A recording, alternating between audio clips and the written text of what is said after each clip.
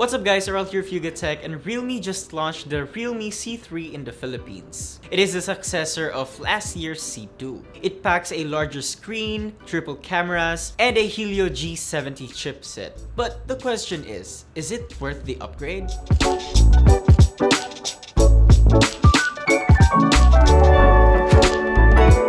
The Realme C3 comes in two colors, namely blazing red, which is what we have, and frozen blue. The striking red color is a sure head turner. Not only that, but the rear also has a wavy, rigid texture to it that gives the device a ray-like pattern when hit by light. As it is a budget smartphone, the C3 has a body constructed with plastic.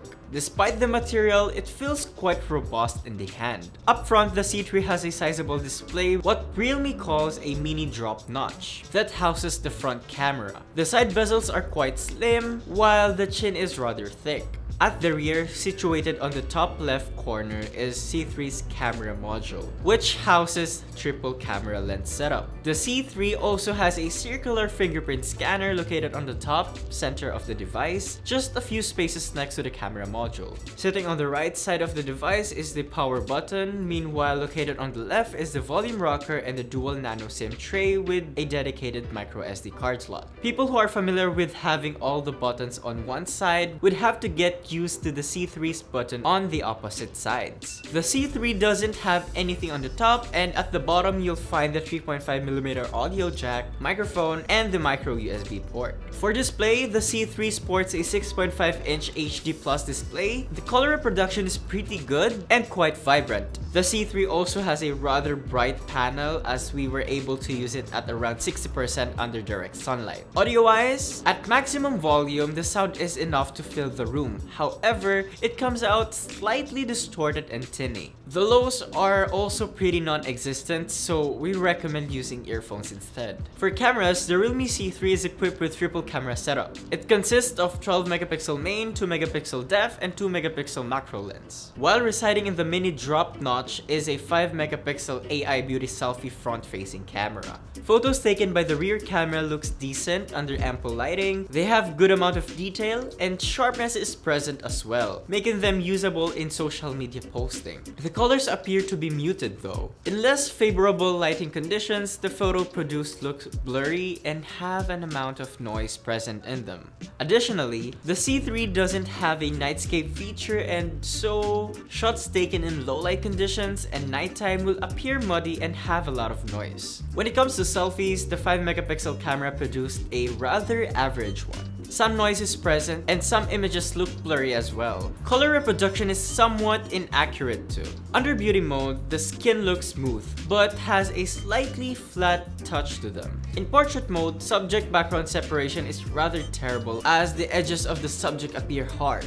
And even with the option to set the blur level, the subject tends to look flat against the background. Video-wise, the C3 can shoot up to 1080p at 30 frames per second. Colors appear slightly dark even when shooting in daylight, and some details seem to be muddy. There's also a very little stabilization, so we recommend using a tripod or a monopod. For software, the Realme C3 runs on the Realme UI version 1.0, based on ColorOS 7 and Android 10. The brand recently introduced their user interface, and the C3 is the first device that sports the Realme UI out of the box. Out of C3's 32GB of storage, about 24GB of it is usable. For performance, under the hood, the C3 is armed with a MediaTek Helio G70 chipset. It is paired with a Mali G52 GPU and a 3GB of RAM. We run the device through a couple of benchmarks, and the result will be flashing on screen right now.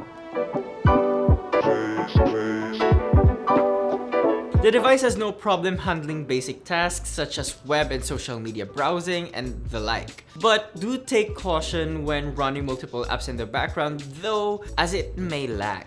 We also tried playing graphically intensive games such as Asphalt 9, and there are noticeable frame drops and lags, especially when set at the highest graphics setting. The C3 has a feature called Game Space that optimizes the device during gaming. When playing games using this feature and in the competitive mode, the games appeared to run much smoother and had a little to no frame drops. For biometrics, the C3 comes with a rear fingerprint scanner and face unlock. They both work work quite well and have a pretty good response time. For battery, we subjected the C3's 5000 mAh battery through our video loop test. 50% brightness, 50% volume, airplane mode turned on, earphones plugged in, and the C3 totaled 26 hours and 19 minutes. The C3 also has 10-watt charging support and has a reverse charging feature. It took us about 2 hours to charge the Realme C3 from 0 to 100. Now for conclusion, the Realme C3 looks to be a decent upgrade from the C2. It's got a sizable and bright display, a rather new entry-level gaming chipset, a decent battery life,